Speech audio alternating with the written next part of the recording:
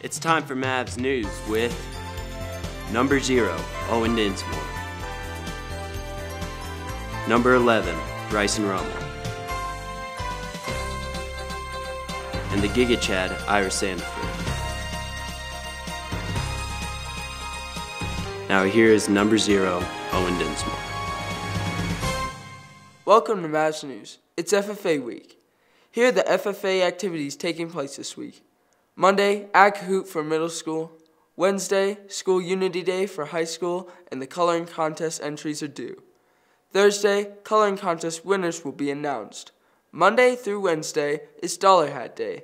Monday through Thursday will be scavenger hunts. Dress-up days for this week are Monday, Blue and Gold. Tuesdays, Hippies and Cowboys. Wednesday, Hunter vs. Hunted. Thursday, Croc Day. Here are the rest of the week's activities. Wednesday and Thursday, there are family teacher conferences. For kindergarten through 6th grade, conferences are scheduled with the teacher.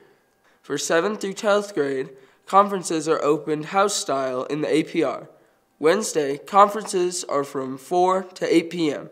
Thursday, conferences are from 1 to 6 p.m. Thursday is an early release at noon for all grades. Now here is Benson with this week's lunch menu. Here's this week's lunch menu. Monday, loaded baked potato. Tuesday, green chili chicken enchiladas. Wednesday, lasagna. Thursday, hamburgers. With every meal, there's also fruit and milk. And that is this week's lunch menu. Finally, here's Ira Sandifer with this week's sports report. Congratulations to the middle school girls basketball team. They went undefeated for the season and hosted the San Juan Basin League tournament in Nucla last Saturday. They finished first in the tournament. In high school wrestling, congratulations to Jackson Dinsmore for qualifying in the state tournament as a freshman. Dinsmore placed 4th in the regional competition in the 106-pound weight class. The Norwood Middle School wrestling team competed in Cortez on Saturday, February 11th. Here are the wrestlers and where they placed. J.D. Johnson took first place in the 80-pound class. Lakota Byriger placed 4th in the 85-pound class. Mason Harris placed 2nd in the 95-pound class. Weston Elwood placed 4th in the 100-pound class. Blake Schaefer placed 3rd in the 125-pound class. Keegan Tackett took 1st in the 130-pound class. Big Colton Kepley took 1st in the 144-pound class.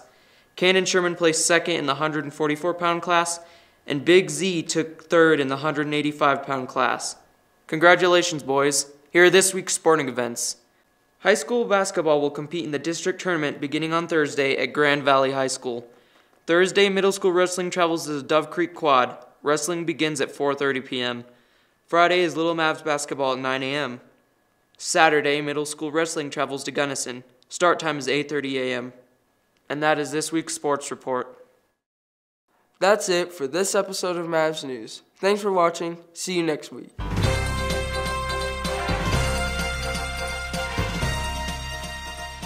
Welcome to Mavs News. My nose was clogged.